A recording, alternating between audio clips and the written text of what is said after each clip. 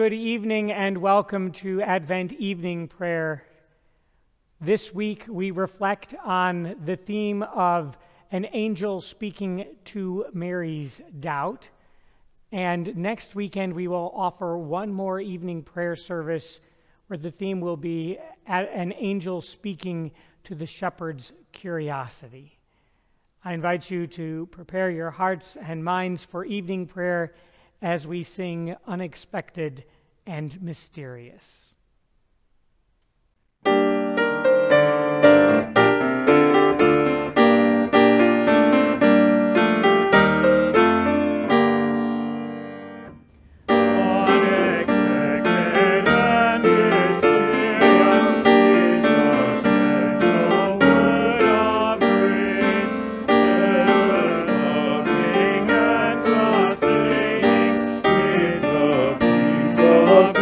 Embrace. If we falter in our courage and we doubt what we have known, God is faithful to console us as a mother tends her own. In a momentary meeting of eternity and time, Mary learned that she would carry both immortal and divine. Then she learned of God's compassion, of Elizabeth's great joy, and she ran to greet the woman who would recognize her boy. We are called to ponder mystery and await the coming Christ, to embody God's compassion for each fragile human life.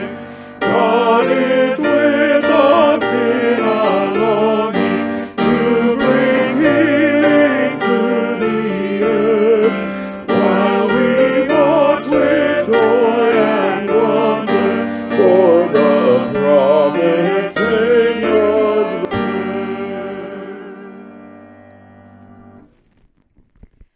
This season of Advent confronts many of our emotions. Sometimes we doubt and fail to trust God. Do not be afraid. You have found favor with God. Nothing is impossible with God. Let it be with us according to your word. And we will all share tidings of comfort and joy.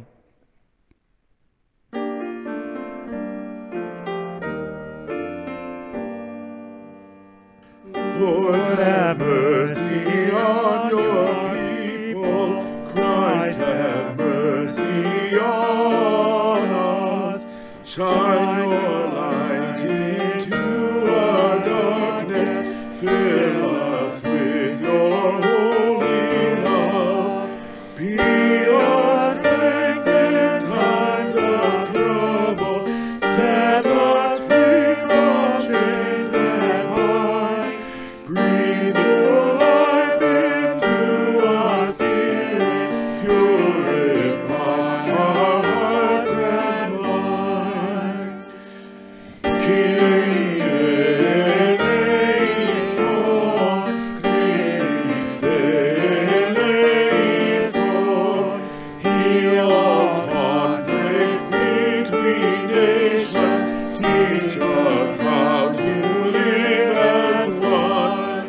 Show us how to love our neighbor. Run to those who cry for help. When they flesh who lives among us, Christ our Lord, Emmanuel.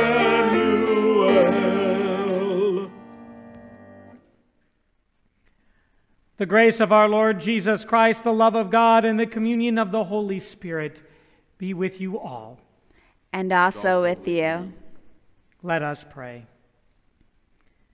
O God, who brings comfort and joy when our faith wavers and we question your word, speak to our doubt.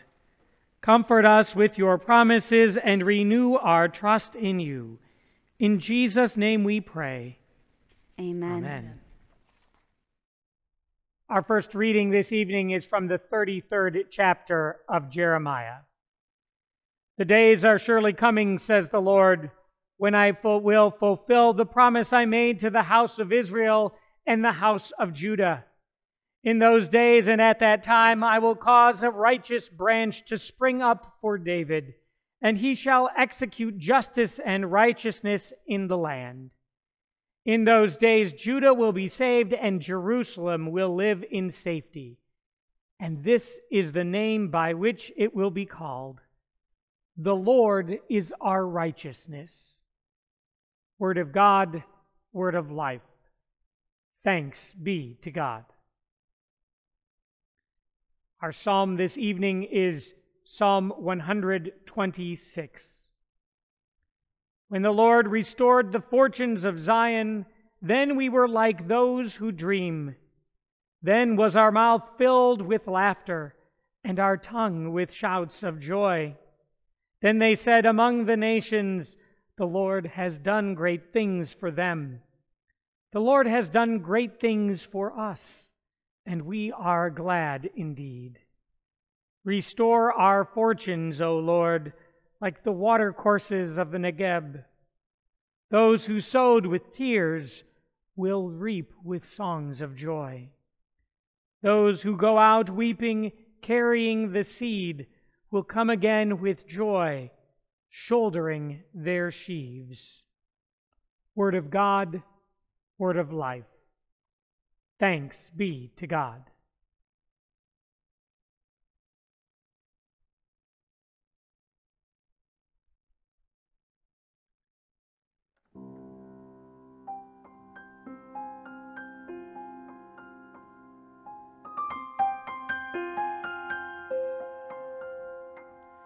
I have traveled many moonless nights, cold and weary, with a babe inside, and I wonder what I've done. Holy Father, you have come and chosen me now to carry your Son.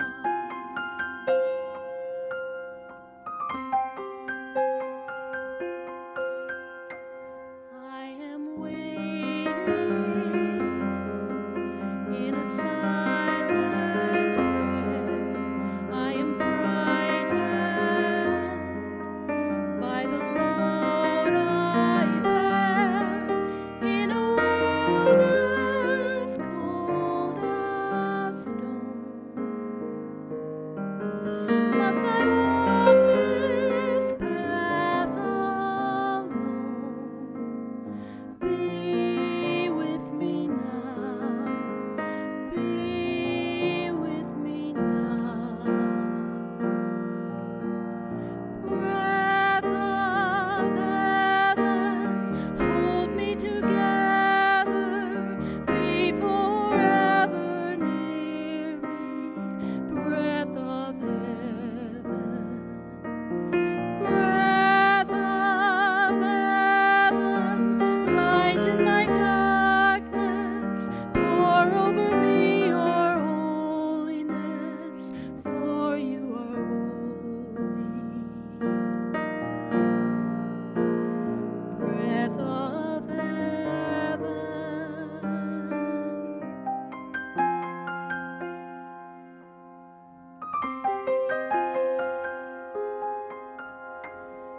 Do you wonder as you watch my face if a wiser one should have had my place? But I offer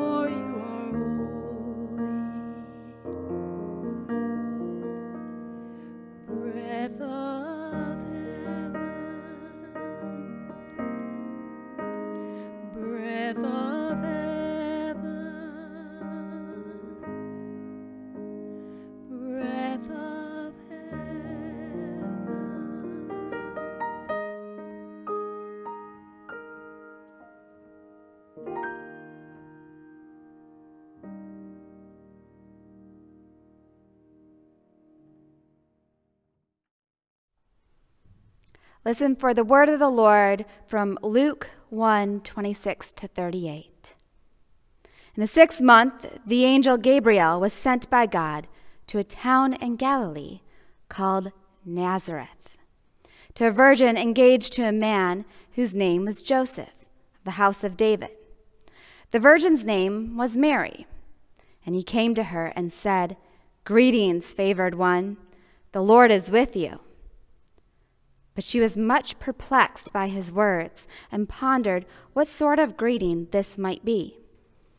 The angel said to her, "Do not be afraid, Mary, for you have found favor with God. And now you will conceive in your womb and bear a son, and you will name him Jesus. He will be great and will be called the Son of the Most High, and the Lord God will give to him the throne of his ancestor David. He will reign over the house of Jacob forever, and of his kingdom there will be no end." Mary said to the angel, "How can this be, since I am a virgin?" The angel said to her, "The Holy Spirit will come upon you, and the power of the Most High will overshadow you. Therefore the child to be born will be holy. He will be called the Son of God. And now your relative Elizabeth in her old age has also conceived a son, and this is the 6th month for her who was said to be barren. For nothing will be impossible with God." Then Mary said, "Here am I, the servant of the Lord. Let it be with me according to your word." Then the angel departed from her. Gospel of the Lord. Praise to you, O Christ.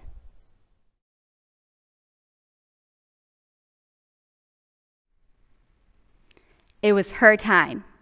Her time had come. She was finally old enough, at the ripe age of 13, to be married. By good fortune, and of course, prayer, her family set her up to be married to a young, up-and-coming carpenter from Bethlehem. Bethlehem, the city of David. Imagine getting to travel there and get to meet his family, and then maybe one day getting the chance to go to the nearby city, Jerusalem, and spending more time there. And not only was he from a nicer town than her, Joseph, her fiancé, was from the desired royal line of King David himself. Someday, and that someday was coming soon, filled with anticipation of her up-and-coming wedding. She must have been thrilled with this year of engagement, a year to get ready for what was about to come, what finally would be. And then it happened. That moment when the world seemed to stop. I imagine it was one of the scariest moments of her life. Definitely, it was in the top 10, maybe only just following Good Friday and Holy Saturday. It was said at that time, if you saw an angel, it was your time. Your clock was up. And there, standing before her, was the figure of one. She was going to miss out on so much. The marriage that she never had. Children she never held. And then it spoke. "Greetings, favored one." She was born in Nazareth. It's not exactly a top 10 places to be from. In fact, if you get close enough to the travelers passing by on their way to the affluent city of Sepphoris, You could sometimes overhear them snickering and whispering to themselves, "Can anything good come from here? Favored one?" This was Nazareth. Population? Less than my graduating class. People probably made their homes out of caves there. There was nothing fancy about this town. It's small, unpopular, average at best. And her, she was a woman. She had no say, let alone to be seen as favored. Then there were those 4 words. How curious meta su. The Lord is with you. To describe Mary's response to this initial interaction, the NRSV uses this word perplexed. The New International Version says that she was greatly troubled, and the Common English Bible says that she was confused. Each translation is trying to decipher this word, diaterasso. It's the verb terasso with a dia on the front of it.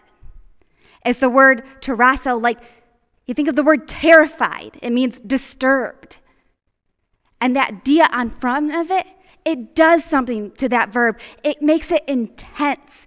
It's like deeply disturbed. In comparison, when Herod learned about Jesus' birth, he was just terasso. He was just disturbed. When the disciples saw Jesus walking out on the water to them, they were just terasso. When Zechariah saw Gabriel in the temple and heard about Elizabeth being pregnant, he was terasso. Behind those closed doors, when the risen Lord appeared to the disciples, he said, "Why are you so terasso?" In comparison to what happened, as Matthew describes and as Luke describes in those other situations, in this moment, Mary wasn't just terasso, she was even more than that. Felt even more than any of those other people felt. Deeply disturbed. And why on earth would she be anything less than that? Wholly disturbed, especially with what was coming next. Yet the very next thing out of this creature's mouth to her was this: "Do not be afraid." Gabriel, this messenger of God, saw her. He saw her fears and her doubts and her deeply rooted faith, even so. He saw her in exactly who she was and where she was from, and then spoke to what mattered most. When she later questioned about how she was going to have this child, a question some say of doubt, and other scholars say it was out of curiosity, he answered her and encouraged her, nothing is impossible with God. How freeing it is to be seen, to have someone notice our fears, our doubts, and then the faith through grace that runs through us even still. To notice our hard work and our struggles, the efforts we put forth, and the hardships we deal with, and then speak to that and call us, in the midst of it all, favored. reminding us, Emmanuel, God with us, has come, is with us now through the power of the Holy Spirit, and is coming again. That means something. It means something to me. And it's needed to be said. God sees us. God sees our pain.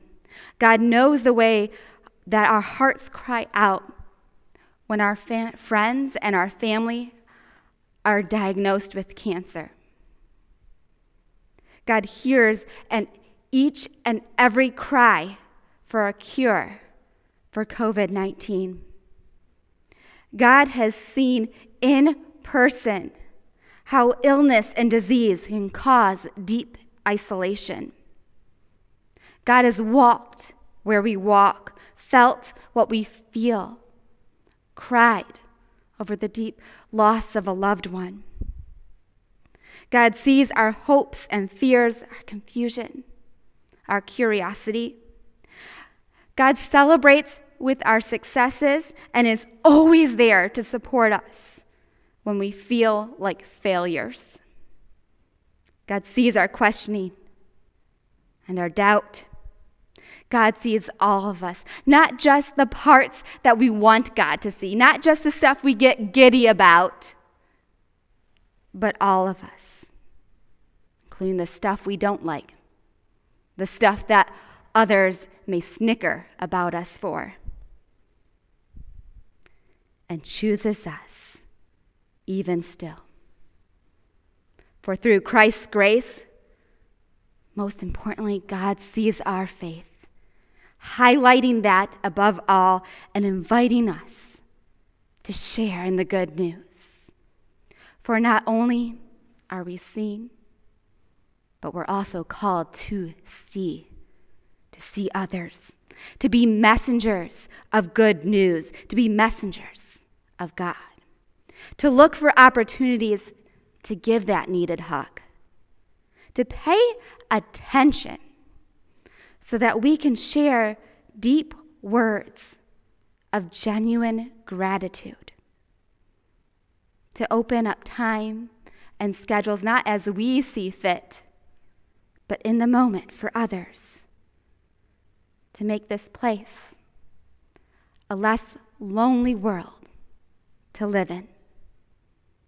We're called to notice each other, looking past brokenness and mistakes, looking past our shortcomings and supporting one another as God's beloved children.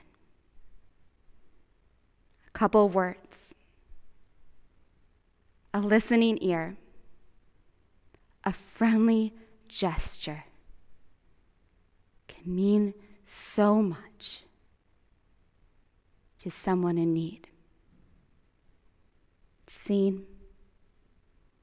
Let us strive to see others as God sees them and help them to know the overwhelming grace and the freedom that God gives us, so that together we can stand up hearing the good news and say, "Here am I. Let it be. Amen."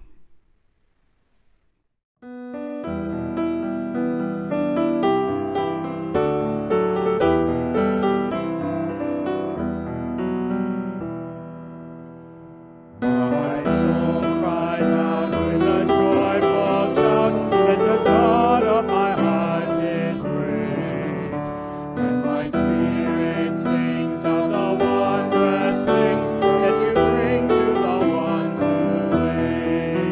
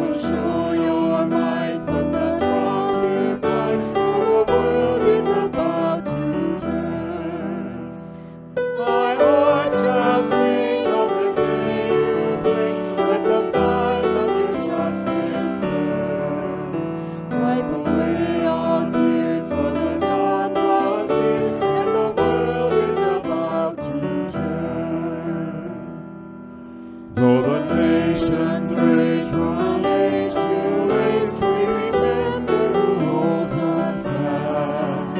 God's mercy must deliver us from the conqueror's crushing grasp. This failing world and our torments is the promise which holds us found. Till the spear and rod can be crushed by God, who is turning the world around. My heart shall sing of the day you bring, and the fires of your justice burn. Wipe away all tears, for the dawn draws near, and the world is about to turn.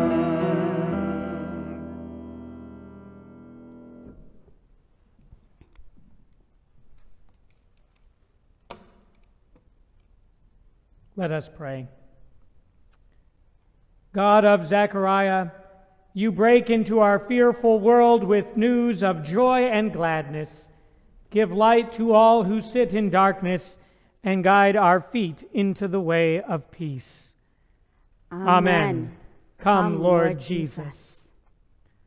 God of Joseph, your message inspires us not to be bound up when the world is confusing, but rather to place our trust in you. Sustain us in your hope as we await our Savior's birth. Amen. Come, Lord Jesus. God of Mary, you know the doubts of your people. Lift up the lowly, especially those who are sick, those who mourn, those who are hungry, and all in need of your care, including those on our hearts now.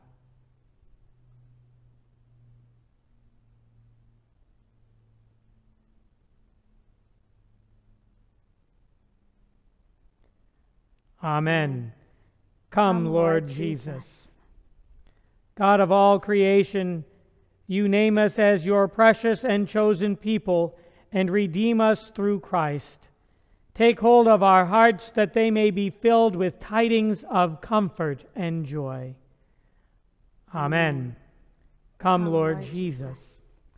Let us pray together the prayer our Savior taught us. Our Father, who art in heaven, hallowed be thy name.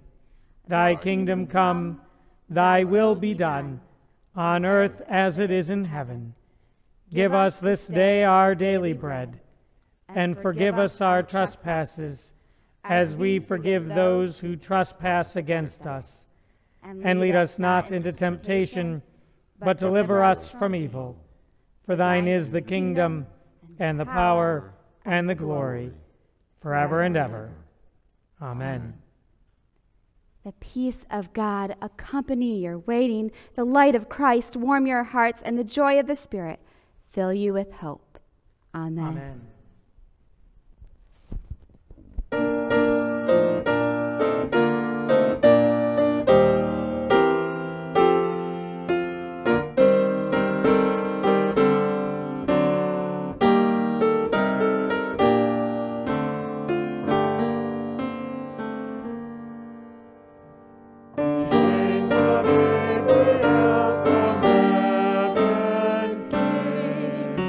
With wings as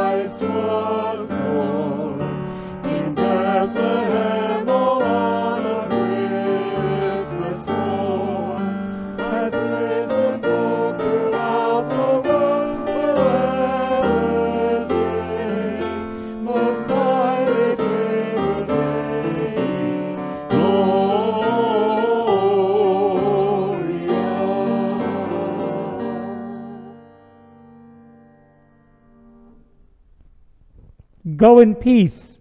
Share the good news. Thanks be to God.